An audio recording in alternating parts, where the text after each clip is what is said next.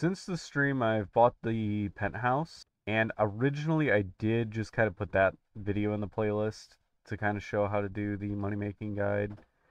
But in this case, I want to go over it again. Just so when you start the game, you have to go to Abandoned House and do this. But once you unlock Cyclone Street, that's the better one, and the best one is Kurosawa House because you just have to go running around looking for stuff, and you're guaranteed 2 missions to be able to complete. You don't always get the exorcism anymore, as sometimes you get missions that require the camera or the candle or something, but we're not going to bring items because we're trying not to lose money on this. We're not even bringing crucifixes in. So what we're going to do is change the difficulty, and this is going to be the most obnoxious part, is you have to do this every single time. Max out or minimize sanity pill, maximize hunt duration, minimize character movement speed, maximize ghost. Flashlight is optional. Cursed item count, keep that lowest. Crucifixes won't work, turn that on. Salt barrier won't work, turn that on. No sanity info on TV, turn that on. Lights won't work is optional. It'll bring you up to 5, and then looking at the ghosts while hunting kills you. We're hoping not to even get a hunt. We can turn that one on. The most this will go up to is about 6.6. If you turn off, lights won't work, which means the overhead lights, by the way, not flashlights. You can bring it down to 6.2 and be able to turn on lights. It's your call. If you're having a hard time seeing, it might be easier to do that. I'm going to do it without the lights. And again, we're doing Kurosawa House because we're guaranteed 2 missions on this one. Alright, so once you've loaded in, you're just going to completely ignore this detect a ghost type. You're just going to pick a ghost, which I'm just going to do Iblis, I guess. And then we're going to do optional objectives. Find the katanas and put them back in their place. You always get this one. Solve the mystery of the paintings. You always get this one. If you take a solid photo of the ghost, you pretty much have to reload. But if you do these real quick, you can still get money. Alright, and you'll see on that one, I got 103 experience and 2,700 cash just for doing these 2 objectives. Now, obnoxiously, you have to set these every single time you reload. And you have to revote on the map. This is the most tedious process. Alright, so here's one we can actually do. Find the katanas and put them back, solve the mystery of the paintings, and then this one is perform ritual on the pentagram, which is literally just you stand there. So when I do this, I only equip the flashlight so that I can look around for the katanas, and I have 2 hands open to carry 2 of them. And don't mess with the Ouija board. And when you first get into the house, this is the first painting you need to keep note of.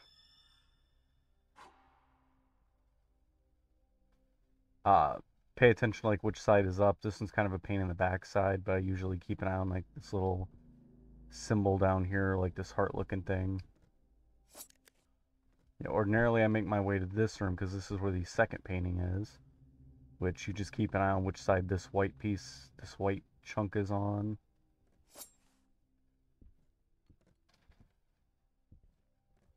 Oh, there's a second one.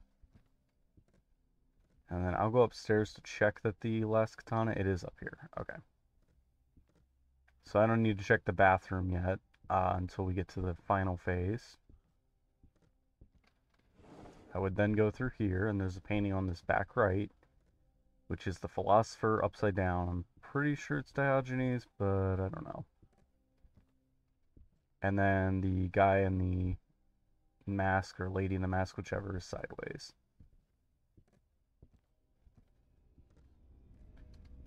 Then you put each of the katanas back, and that's where we'll stand to do the pentagram. I'll do that in a minute. And then once you do these, the doors open, and then you can do the paintings, which that one's already set. That one needs to be upside down, so we hit E to interact with it, and then A and D to rotate it. That one's correct, and then this one needs to be that way.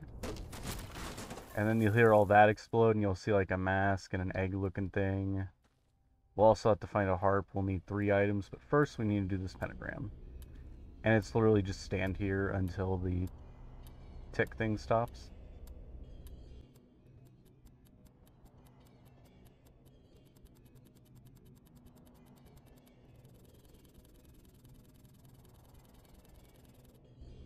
Which should be now.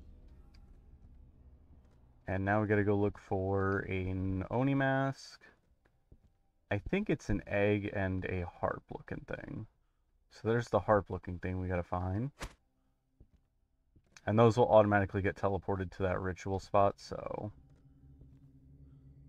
Well... Or either that or they just don't count as an inventory item. I haven't been in the bathroom, so I'm checking there first. Yeah, nothing.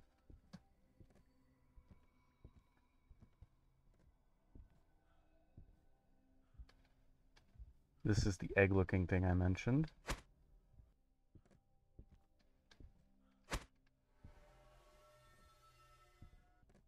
And then once we have that Oni mask, we just need to go back to the ritual area, that well.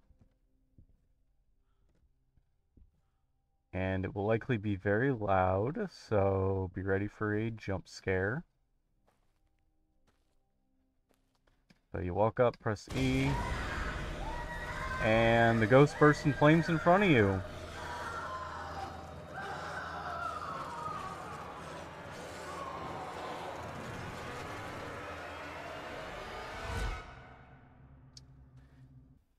And the ghost literally can't do anything to you from this point forward. You could literally go play with the Ouija board if you wanted to, and nothing would happen. I think the tarot cards could still kill you with the hangman, but I'm not entirely positive. We haven't play tested that, but yeah. The ghost cannot kill you. And you'll see we made $6,583 for doing the exorcism. That's all for this one. Happy haunting.